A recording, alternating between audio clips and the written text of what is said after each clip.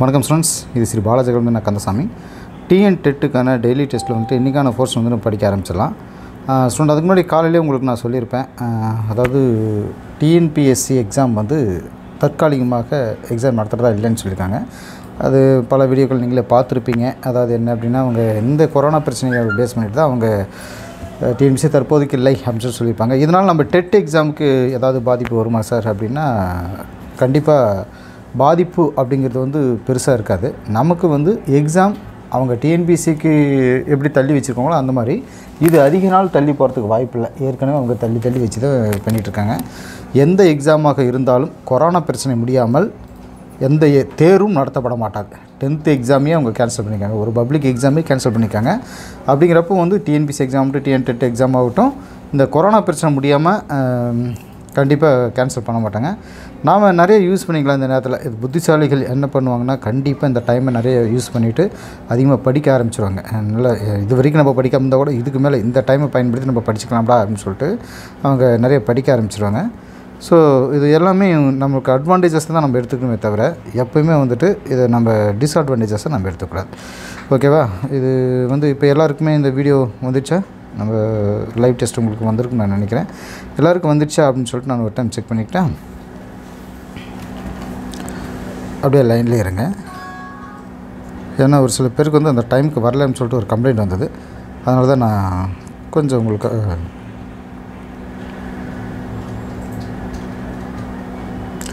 Okay, கிட்டத்தட்ட எல்லோரும் லைனுக்கு வந்துருப்பேன் நினைக்கிறேன். சரி, நம்ம test ஆரம்பிச்சுக்கலாமா? All students good evening. சரி, நேற்று நடந்த எக்ஸாமில் ஹை ஸ்கோரர்ஸ் யார் அப்படிங்கிறத நம்ம சொல்லிடுறோம். இதில் ஒரு முக்கியமான தகவல் நான் சொல்லிடுறேன். இதை உட்காந்து டைம் ஒவ்வொருத்தருடைய மார்க் எவ்வளோ இருக்குது அப்படின்னு சொல்லிட்டு எடுக்கிறதுக்காக ஒரு நாள் பூரா கிட்டத்தட்ட ஒரு 4 மணி நேரம் 5 மணி நேரம் எங்களுக்கு ஆகுது. நீங்களே ஒன்று பண்ணுங்கள். எக்ஸாம் எழுதிட்டு உங்கள் மார்க் என்ன அப்படிங்கிறத நீங்கள் எனக்கு மென்ஷன் பண்ணுங்கள். அதில் 2 பேர் வந்து நேற்று சொல்லியிருந்தாங்க. ஒவ்வொரு சப்ஜெக்டும் எத்தனை மார்க் எடுத்தீங்க அப்படிங்கிறது உங்களுக்கே செக் பண்ணி பார்த்தாலும் உங்களுக்கே தெரியும். எங்களுடைய மார்க்கு தமிழில் எவ்வளவு, இப்போது சயின்ஸ் MS ஸ்டூடெண்ட்னா சயின்ஸில் எவ்வளவு, சரிங்களா? அதே மாதிரி சோஷியல் சயின்ஸில் எவ்வளவு அப்படின்ட்டு SS ஸ்டூடெண்ட்டுங்க நீங்கள் அதிலே மென்ஷன் பண்ணுங்கள். கமெண்ட்ஸில் நீங்கள் மென்ஷன் பண்ணிவிட்டிங்கன்னா உங்கள் மார்க் அப்படியே எழுதி இங்கே நாங்கள் சொல்ல ஆரம்பிச்சிடும். ஹை ஸ்கோர் யார் என்ன அப்படிங்கிறது உங்களுக்கு நான் சொல்லிவிடுவேன். லாஸ்ட்டில் இந்த எக்ஸாம்லாம் முடிஞ்சதுக்கப்புறம் லாஸ்ட் நீங்கள் அதை பண்ணிக்கலாம். ஓகே, இன்றைக்கி ஹை ஸ்கோரில் பாருங்கள். ஃபஸ்ட்டு வந்து சின்னா PC 360 சிவா. இவர் வந்துட்டு 27 கொஷின் எடுத்து 30க்கு 27. Really very good. ஒரு ஃப்ளாப் பண்ணிவிடுங்க எல்லாருமே. ஏன்னா இவர் வந்து நான் ஸ்டார்டிங்கில் வந்து பார்த்திங்கன்னா நேற்று முந்தின நாள் இப்போ 2 3 நாளுக்கு முன்னாடி கூட பார்த்திங்க அப்படின்னா, இவர் சும்மா கொஷின் கேட்டு அப்புறம் என் பேர் சொல்லுங்கள் சார், என் பேர் சொல்லுங்கள் சார் என்பார். நான் என்னடா அது இவர் இப்படியே சொல்லிட்டுருக்காருன்னு நான் யோசிச்சுட்ருப்பேன். பட் ஆனால் இவ்வளோ ஒரு நல்லா படிக்கிற ஸ்டூடெண்ட்டை வந்து நான் உண்மையிலேயே பாராட்டுறேன். இவரை மாதிரி இன்னும் நிறைய பேர் வந்து படிக்கிற ஸ்டூடெண்ட்ஸ் நிறையா இருக்கீங்க. நீங்கள் இன்னுமே முன்னாடி வரணும். உங்களுடைய நேம் வந்து ஃபஸ்ட்டில் வரதுக்கு நீங்கள் முயற்சி பண்ணணும். சூப்பர், வெரி குட், கங்க்ராச்சுலேஷன் சின்னா PC 360 Siva. Really great, கலக்கட்டிங்க. Okay, next இதில் வந்திருக்குங்க யார் அப்படின்னா, விஜய் மணிவேல் 26 மார்க், லாவண்யா 25 மார்க், இது கேசவன் சுப்பிரமணியன் 23, நிர்மலா நிர்மலா நீங்கள் வந்து 22, சரவணன் P 22, தமிழியன் வெங்கடேஷ் 21, ராபியா மாலிக் 19, சௌமியா சுபின் 18, மகாலட்சுமி கோவிந்தராஜன் 18, ராஜலட்சுமி 18, மேகலா பிரபாகரன் 18, முத்துவேல் 17, தபீதாள் தங்கமணி 17, அன்புதேவன் 17, சரண்ராஜ் 17, மாலதி முத்துப்பாண்டியன் 16, அம்பிகா தேவி ஈஸ்வரன் 16, எட்வர்ட் பொன்ராஜ் 16, வித்யா கணேசன் 15, கனிதுரை 14, முத்துகிருஷ்ணன் 13, ஜனலட்சுமி 13, விஜய் போஸ் 13, சரத்ராம் 13, பழனிசாமி 14, பாரதி பொன்ராஜன் 14, உதயசெல்வி 12, காஞ்சனா வையாபுரி 11, ஸ்ரீதேவி 11, ஜமுனா ராஜ்குமார் 10, வின்சி ஜேம்ஸ் 13. இன்னொரு விஷயம் இன்னொரு முக்கியமான தகவல் நான் சொல்லிடுறேன். என்ன அப்படின்னா, நாளையிலிருந்து இப்போ அடுத்த வாரம் வரக்கூடிய அந்த போர்ஷன் வந்து நான் உங்களுக்கு இந்த வீடியோ முடிஞ்சதுமே லாஸ்ட்டில் வந்து அந்த போர்ஷன் சொல்லிவிடுவேன். திங்கட்கிழமை என்னென்ன டெஸ்ட்டு என்ன டாபிக் வரும்னு அதையும் நீங்கள் நோட் பண்ணிக்கோங்க. ஏன்னா வழக்கமாக ஒவ்வொரு ஞாயிற்றுக்கிழமை தான் அந்த ஷெடியூல் சொல்லுவோம். பட் இன்றைக்கி வந்து என்னென்னா, இந்த எக்ஸாம் முடிஞ்சதுமே அந்த போர்ஷன் நான் சொல்லிடுறேன். இது ஒரு முக்கியமானது. இன்னொரு முக்கியமான தகவல், அடுத்த நாளிலிருந்து டெஸ்ட்டு முடிஞ்சதுமே 15 மார்க்கு மேலே இருக்கக்கூடிய பேர் மட்டும் இதில் நாங்கள் டிஸ்பிளே பண்ணுறோம். ஏன்னு கேட்டிங்கன்னா, நிறைய பேர் வந்துட்டீங்க. இதுக்காகவே நிறையாவே டைம் நான் சொல்லவில்லை. பட் ஆனால் நிறைய பேர் படிச்சிருக்கீங்க. அதாவது 10 மார்க்குக்கு மேலே நிறைய பேர் வந்திருக்கீங்க. நேற்று சொல்லியிருந்தேன் 10 மார்க்குக்கு மேலே வரவங்க தான் டிஸ்பிளே பண்ணுவோம் அப்படின்ட்டு. இன்றைக்கி வந்து நான் சொல்கிறது என்னென்னா, 15 மார்க்குக்கு மேலே வரவங்களை வந்து டிஸ்பிளே பண்ணலான்ட்டு இருக்கோம். இது காரணம் என்னென்னா, உண்மையில் நிறைய பேர் நல்லா படிச்சிருக்கேன். உங்களை வந்து இன்னும் அதை ஊக்கப்படுத்தணுங்கிறதுக்காக எல்லாருமே கிட்டத்தட்ட பார்த்திங்கன்னா 10 மார்க் மேலே இப்போ வந்திருப்பீங்க. அடுத்து 15 மார்க்குக்கு மேலே நீங்கள் வரணும் அப்படிங்கிறதுக்காக தான் நம்ம சொல்கிறோம். 15 மார்க்குக்கு மேலே வர்றவங்க தான் நம்ம இனிமேல் பேரில் வந்து டிஸ்பிளே பண்ணிவிட்டு நம்ம பரிசை வாசிப்போம். ஓகேவா? இது வந்து 10 மார்க்குக்கு மேலே எடுத்த அத்தனை பேருக்குமே ஒரு வாழ்த்துக்கள். உண்மையிலே உங்களை நான் பாராட்டுறேன். அடுத்ததாக நம்ம போர்ஷன் இன்றைக்கான டெஸ்ட்டுக்கு நம்ம போக ஆரம்பிச்சிடலாம். ஓகேவா? முதல் கேள்வியாக பாருங்கள். ஒற்றை வைக்கோல் புரட்சி என்னும் நூல் எந்த ஆண்டு எழுதப்பட்டது? ஒற்றை வைக்கோல். ஆன்சர் வந்து டி ஆன்சர் 1978. இது எழுதியவர் பார்த்திங்கன்னா மசானபு உகோவோ அப்படின்னு சொல்லிட்டு. ரெண்டாவது கொஷின். குரடு நெறிக்கட்டு ஆகியவை சிறுகதை தொகுப்பு யாருடையது? ஆகிய சிறுகதை யாருடைய தொகுப்பு யாருடையது?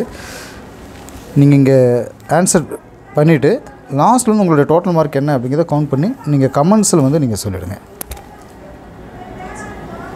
பி ஆன்சர் அழகிய பெரியவன் அப்படிங்கிறது இதுக்கான ஆன்சர். இவருடைய தகப்பன் கொடி அப்படிங்கிற புதினத்துக்கு பார்த்திங்கன்னா 2003 வருஷம் தமிழக அரசு விருது அவருக்கு கிடைச்சிருக்கும். தகப்பன் கொடி. மூணாவது கேள்வி. யானை டாக்டர் என்னும் குறும்புதினம் டேஸ் என்னும் சிறுகதை தொகுப்பில் உள்ளது. டேஸ் என்னும் சிறுகதை தொகுப்பில் உள்ளது. ஆன்சர் சி அறம் அப்படிங்கிற தொகுப்பில் இருக்குது. சிறுகதை தொகுப்பில் இருக்குது அறம் அப்படின்னா. இதை எழுதியவர் பார்த்திங்க அப்படின்னா ஜெயமோகன் அவர்கள். திரு ஜெயமோகன் அவர்கள் தான் பண்ணியிருப்பாங்க. நாலாவது கேள்வி. சங்கீத வித்யா மகாஜன சங்கம் என்ற அமைப்பை உருவாக்கியவர் யார்? இதுக்கான ஆன்சர் ஏ ஆன்சர் ஆபிரகாம் பண்டிதர். இவர் பார்த்திங்கன்னா 71 வருஷம் வந்து வாழ்ந்து தமிழுக்காக தொண்டு செய்தவர் அப்படிங்கிற பெருமை இவருக்கு உண்டு. அஞ்சாவது கேள்வி. விண்பொரு நடுவரை குறிஞ்சி கிழவ என்கிறது டேஸ் நூல்.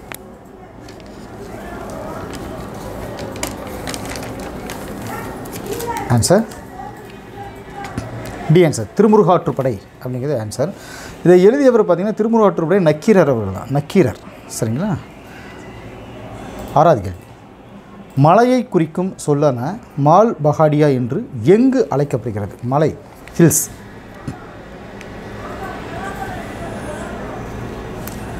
Answer B answer Jharkhand.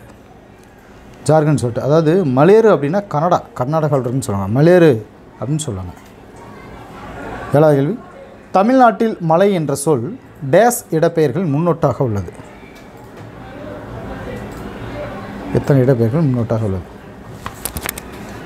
Answer C answer 17.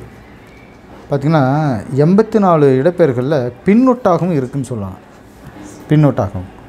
எட்டாவது கேள்வி. அன்புள்ள அம்மா, சிறகுக்குள் வானம் ஆகிய நூலின் ஆசிரியர் யார்?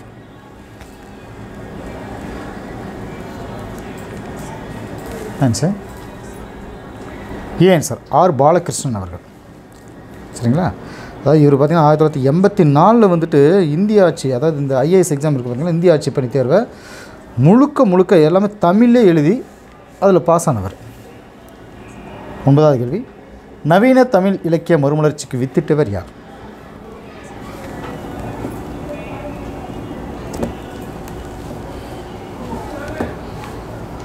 ஆன்சர் வந்துட்டு சி ஆன்சர் சிசு செல்லப்பா. இவர் பார்த்திங்கன்னா சுதந்திர தாகம் அப்படிங்கிற புதினத்துக்காக 2001 வந்துட்டு இவருக்கு சாகித்ய அகாடமி விருது கிடச்சிருக்கும். 10வது கேள்வி. தமிழ் பதிப்புலகின் தலைமகன் என போற்றப்பட்டவர் யார்?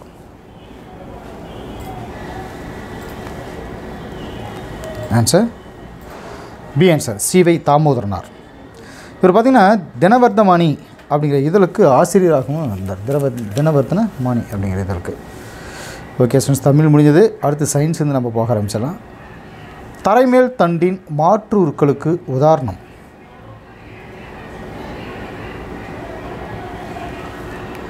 ஆன்சர் சி ஆன்சர் கள்ளி அப்படிங்கிறது ஆன்சர். இந்த தாவரத்தோட கடினமான தண்டு பார்த்திங்கன்னா ஒளிச்சேர்க்கை செய்யும். 2வது கேள்வி. கரும்பு மற்றும் சோளம் ஆகியவை டேஸ் வேர்களை கொண்டது. டேஸ் வேர்களை கொண்டது. ஆன்சர் ஏ ஆன்சர் முட்டு வேர்கள் அப்படின்னு சொல்லுவாங்க. இப்போது பற்று வேர்களுக்கான எக்ஸாம்பிள் சொல்லணும் அப்படின்னா வெற்றிலை, மிளகு இதெல்லாம் சொல்லலாம். பற்று வேர்களுக்கு. முட்டு வேர்களுக்கு கரும்பு, சோளம் இதெல்லாம் சொல்லலாம். 3வது கேள்வி. வாண்டா தாவரத்தின் தொற்று வேர்களில் உள்ள டேஸ் காற்றின் ஈரப்பதத்தை உறிஞ்சி ஒளிச்சேர்க்கைக்கு உதவும்.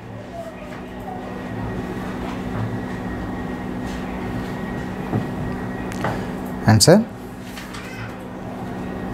சி ஆன்சர் விளமன் திசு அப்படின்னு சொல்லுவாங்க. அதுக்கு இவை தொற்று தாவரமாக மரங்களில் இருக்கும். மரத்தில்.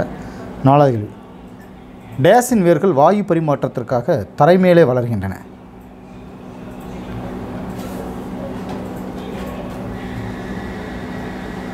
ஆன்சர் பி ஆன்சர் அவிசீனியா அப்படின்னு சொல்லிட்டு. இதில் என்ன அப்படின்னா, இது சதுப்பு நிலத்தில் வாழக்கூடிய மரம். சதுப்பு நிலத்தில். 5வது கேள்வி. நீரில் வாழும் விக்டோரியா அமேசோனிகா என்ற தாவரத்தின் இலைகள் டேஸ் மீட்டர் விட்டம் வரையில் வளரும்.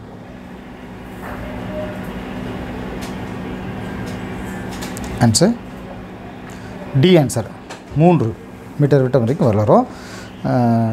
இது ஓகே. அடுத்த கொஸ்டின் போயிடலாமா? 6வது கேள்வியாக, பசுங்கணிகத்தில் உள்ள டேஸ் ஒளிச்சேர்க்கைக்கான நிலைமைகள் உள்ளன.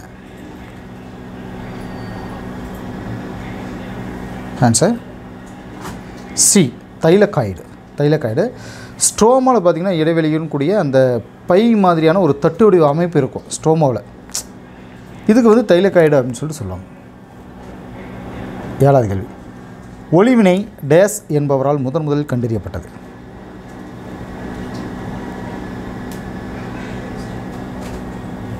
Answer A answer robin hill அப்படின்னு சொல்லிட்டு. இந்த நிகழ்வு பார்த்திங்கன்னா சூரியனுடைய முன்னிலையில் வந்து இந்த தைலக்காய்டு ஜவ்வில் நடக்கும். தைலக்காய்டு.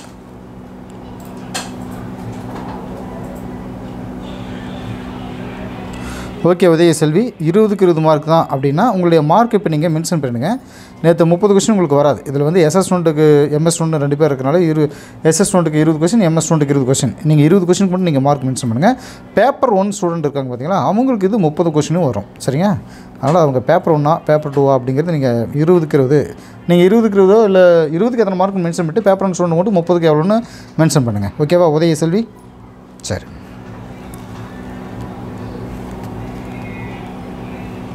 8வது கேள்வி. மைட்டோகாண்ட்ரியாவில் லிப்பிடுகள் எத்தனை சதவீதம் உள்ளன?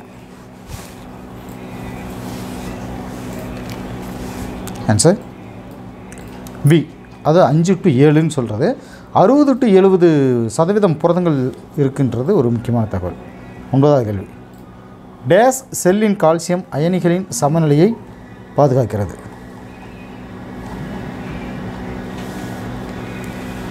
Answer D answer mitochondria. சரிங்களா. இது செல்லின் வளர்ச்சி மாற்ற செயலில் வந்து அதிகமான பங்கு எடுத்துக்கும். 10வது கேள்வி. டேஸ் ஆக்சிஜனை நுரையீரலிருந்து திசுக்களுக்கு கடத்துவதில் பங்கேற்கிறது.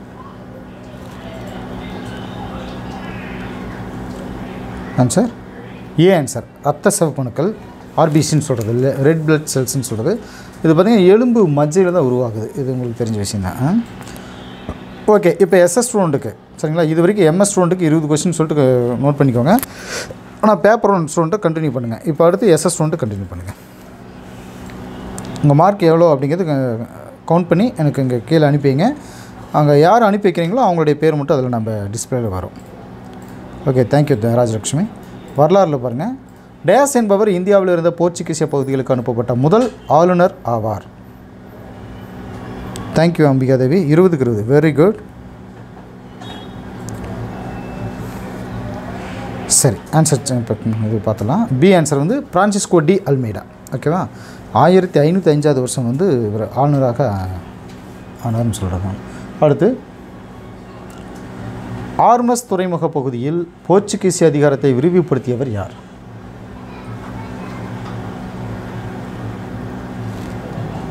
ஆன்சர்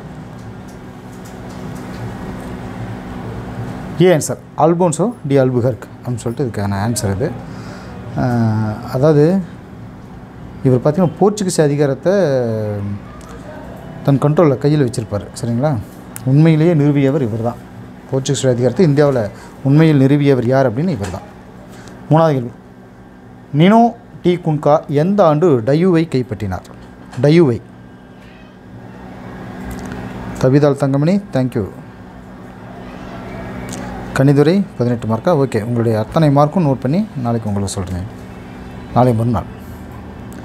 சி ஆன்சர் 1537 அப்படிங்கிறது டினோ டி குன்கா எந்த ஆண்டு டையோவை கைப்பற்றான்ற கேள்விக்கு சரியான ஆன்சர் இது. என்ன ஸ்பெஷல் அப்படின்னு சொல்லிட்டு பார்த்தீங்கன்னா 1534 பார்த்தீங்கன்னா குஜராத்துடைய பகதூர் ஷாவிலிருந்து பசின் பகுதி மட்டும் இவர் கைப்பற்றினார். 4வது கேள்வி, டேஸ் என்பவர் தமிழ் அச்சு பதிப்பின் தந்தை என்று அழைக்கப்படுகிறது.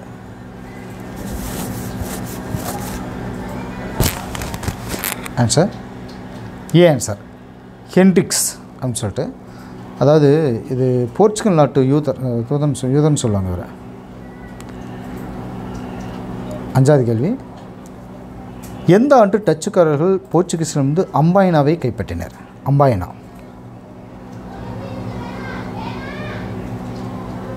Answer C answer 1605. அம்பாயினா படுகொலை பார்த்திங்கன்னா 1623 நடந்தது அம்பாயினா படுகொலை இல்லையா? ஓகே. 6வது கேள்வி, டேஸ் போரில் ஆங்கிலேயர்கள் டச்சுக்காரர்களை தோற்கடித்தனர்? டேஸ் போரில்.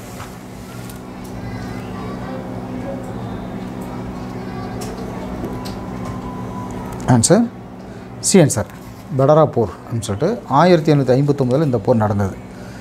7வது கேள்வி, டச்சுக்காரர்கள் எந்த ஆண்டு கெல்ட்ரியா கோட்டையை கட்டினர்? கட்டினது எப்போ?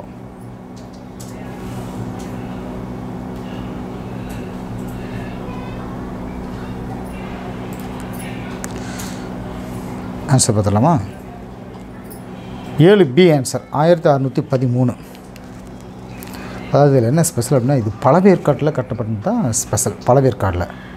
8வது கேள்வி, டேஸ் என்ற ஆங்கில வணிகர் சந்திரகிரி மன்னரான சென்னப்ப நாயக்கர் என்பவரிடமிருந்து மெட்ராஸை குத்தகைக்கு பெற்றார்?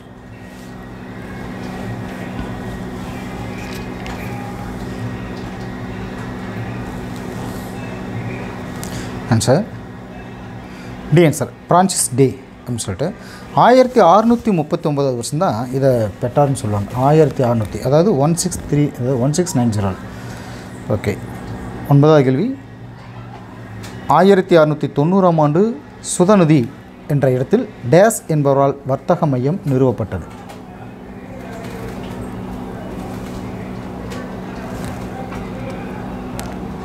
ஆன்சர் வந்து பி ஆன்சர் ஜான் கார்னக் அப்படின்னு சொல்லிட்டு. இந்த இடம் பார்த்திங்கன்னா பிற்காலத்தில் கல்கத்தாவாக மாறினது. 10வது கேள்வி, இந்தியாவில் முதல் பிரெஞ்சு வணிக மையத்தை டேஸ் என்பவர் நிறுவினார்?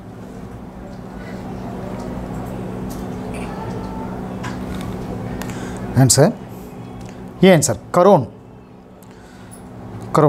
இது பார்த்திங்கன்னா சூரத் நகரில் நிறுவப்பட்டதுன்னு சொல்லுவாங்க. ஸ்டூடெண்ட் உங்களுடைய mark, SS ஸ்டூடெண்டோட mark, paper one ஸ்டூடெண்டோட mark வந்து 30க்கு எவ்வளவு 20க்கு எவ்வளோ அப்படிங்கிறத நீங்கள் இதில் மென்ஷன் பண்ணுங்கள். மென்ஷன் பண்ணவங்களுடைய பேர் மட்டும் தான் அங்கே நம்ம அடிக்கிறோம். அதை நாங்கள் செக் பண்ணி தான் அனுப்புவோம். இதையும் மெயிலில் வச்சுக்கோங்க. பொய்யான மார்க் நீங்கள் அனுப்பினாலும் உங்களுடைய மார்க் இங்கே நாங்கள் செக் பண்ணிட்டு தான் நாங்கள் உங்களுடைய பேர் அங்கே போடுவோம். ஓகே. அடுத்த வாரத்துக்கான போர்ஷன் இதில் நம்ம சொல்கிறோம். இதில் நீங்கள் அப்படியே நோட் பண்ணிக்கோங்க. அடுத்த வாரம் எந்த டேட்டில் படிக்கணும் அப்படிங்கிறது நான் உங்களுக்கு சொல்லிடுறேன். 15/6/2020 தமிழில் வந்து பார்த்திங்கன்னா பக்கம் எண் 83லிருந்து 92 வரைக்கும் இனிக்கும் இன்சுலின் தமிழக கல்வி வரலாறு இதழாளர் பாரதி, ஆனந்தரங்கூரா நாட்குறிப்பு, பிம்பம், பிரபஞ்சன், ரசிகமணி டி கே சிதம்பரனார், காலத்தை வென்ற கதை, குற்றால குறவஞ்சி, இசைத்தமிழர். இதெல்லாம் வந்து தமிழில் நீங்கள் படிச்சுக்க வேண்டிய டைட்டில்ஸ். அடுத்து பாருங்கள், அறிவியல் வந்துட்டு பக்கம் எண் 179லேருந்து 187 வரைக்கும் தமணிகள் டைட்டில் படிச்சுக்கோங்க. வரலாறில் பக்கம் எண் 55லிருந்து 61 வரைக்கும் பிரிட்டிஷ் ஆதிக்க ஆட்சி, பிரிட்டிஷாரின் ஆட்சியினால் சமூக பொருளாதார பண்பாட்டு மாற்றங்கள் அப்படிங்கிறது. 16/6/2020 பாருங்கள், தமிழில் வந்துட்டு பக்கம் எண் 92 அதிலிருந்து 99 வரைக்கும் சங்கரதா சுவாமிகள், காட்டில் கலந்த பேரோசை, சிந்தனை பட்டிமன்றம், சித்தர் உலகம், ஜப்பானிய ஹைக்கூ, காவியம், காஞ்சனை முன்னுரை, புதுமை பித்தன், சரிங்களா, தாகூரின் கடிதங்கள், தமிழ் வரிவடிவ வளர்ச்சி, இதெல்லாம் வரும். அடுத்து சயின்ஸில் வந்து பக்கம் எண் 188லிருந்து 196 வரைக்கும் தாவரங்களின் பாலின பெருக்கம். வரலாறில் பக்கம் எண் 62லிருந்து 68 வரைக்கும் பிரிட்டிஷ் ஆதிக்க ஆட்சி, பிரிட்டிஷாரின் ஆட்சியினால் சமூக பொருளாதார பண்பாட்டு மாற்றங்கள், இதெல்லாம் வரும். 17ஆம் தேதி தமிழ் வந்துட்டு பக்கம் எண் 99லேருந்து 105 வரைக்கும் சொற்பூங்கா, நிலம் பொது, வெட்டுக்கிளியும் செருகுமானும், தமிழர் மருத்துவம், தலைக்கல் ஓர் உலகம், பல்துறை கல்வி, ஆன்றக்குடி பிறத்தல், நாட்டுப்புற கைவினை கலைகள். ஓகேவா? சயின்ஸில் வந்துட்டு பக்கம் எண் 197 207 வரைக்கும். ஒளிச்சேர்க்கை வரலாறில் பக்கம் எண் 68 73 வரைக்கும். புரட்சிகள் 18/6/2020 தமிழில் வந்துட்டு பக்கம் எண் 105 113. தமிழர் இசைக்கருவிகள், கொங்கு நாட்டு வணிகம், காலம் உடன் வரும், பாரத ரத்னா MG ராமச்சந்திரன், அறிவிசால் அவையார் இதெல்லாம் வரும். அறிவியல் வந்துட்டு பக்கம் எண் 207 217. ஒளிச்சேர்க்கை பாதிக்கும் காரணிகள் இது வரலாறில் பக்கம் எண் 74 80 வரைக்கும். புரட்சிகள் 19ஆம் தேதி 19/6/2020 பக்கம் எண் 113 119 வரைக்கும் தமிழில். அதாவது என்னென்ன இருக்குது அதுலனா அயோத்திதாசர் சிந்தனைகள், மனித எந்திரம், சட்டமேதை அம்பேத்கர், பால் மனம், மறைமலையடிகள், ரசிகமணி TK சிதம்பரனார், பேனா அப்புசாமி, வைமு கோதை நாயகி, ராசமாணிக்கனார், சுபமாணிக்கம் இதெல்லாம் நீங்கள் படிச்சுக்கணும். சயின்ஸில் வந்துட்டு பக்கம் எண் 217 224 வரைக்கும். பொருளாதார பயனுள்ள தாவரங்களும் தொழில் முனைவு தாவரவியலும் அப்படின்னு சொல்லிட்டு வரலாறில் பக்கம் எண் 81 87. தமிழ்நாட்டின் சமூக சீர்திருத்தவாதிகள் அப்படின்ட்டு 20/6/2020 பக்கம் எண் 120 129 வரைக்கும். ஆறுமுக நாவலர் அப்படிங்கிறது பக்கம் எண் 225 முதல் 234 சயின்ஸில் நீங்கள் படிச்சுக்கணும். பொருளாதார பயனுள்ள தாவரங்களும் தொழில் முனைவு தாவரவியலும் இதை படிச்சுக்கோங்க. வரலாறில் பக்கம் எண் 88 96 வரைக்கும். அதாவது இதில் என்னென்னா 1857 முன் பிரிட்டிஷாருக்கு எதிராக ஏற்பட்ட புரட்சி அப்படின்னு சொல்லிட்டு. ஓகே ஸ்டூடெண்ட்ஸ், இவ்வளோ தான். நாளையிலேருந்து நீங்கள் படிக்க ஆரம்பிச்சிங்க. நிறைய ஸ்டூடெண்ட் வந்து சண்டே ஈவினிங் ஆகிடுது. இந்த டேட்டில் அடுத்த வாரத்துக்கு என்னென்ன படிக்கணும்னு தெரியாமல் இருக்குது அப்படின்னு சொல்லிட்டு நிறைய பேர் சொன்னாங்க. அப்படிங்கிறதுக்காக இந்த வாரம் இப்போவே நம்ம இதை ஏற்பாடு பண்ணிட்டோம். நாளையிலேருந்து நீங்கள் நீட்டாக படிக்க ஆரம்பிச்சிருங்க. எந்த ஒரு எக்ஸாம் வந்து அதாவது டிஎன்பிசியில் இப்படி பண்ணிட்டாங்களா, அடுத்து TNTETல இப்படி பண்ணுவாங்களா அப்படின்றத நீங்கள் பயப்பட வேணாம். கண்டிப்பாக கொரோனாவோட பாதிப்பு எல்லா எக்ஸாமையும் நிறுத்தி வச்சுருக்கு. இது ஒன்றும் புதுசு இல்லை. 10th எக்ஸாம் எல்லா எக்ஸாமும் நிறுத்தி வச்சுருங்க. கல்லூரி தேர்வு பார்த்திங்களா, காலேஜ் எக்ஸாம் முதற்கொண்டு எல்லாத்தையும் ஸ்டாப் பண்ணி வச்சுருக்கு. அந்த மாதிரி தான் நம்ம TET எக்ஸாமுக்கும் கொஞ்சம் தள்ளி போகுமே தவிர மற்றபடி எக்ஸாம் கண்டிப்பாக வரும். இந்த டைமை நம்ம நல்லாவே யூஸ் பண்ணி படிக்க ஆரம்பிச்சிடணும். Okay students, thank you. மறுபடியும் நான் உங்களை அடுத்த வீடியோவில் நான் சந்திக்கிறேன்.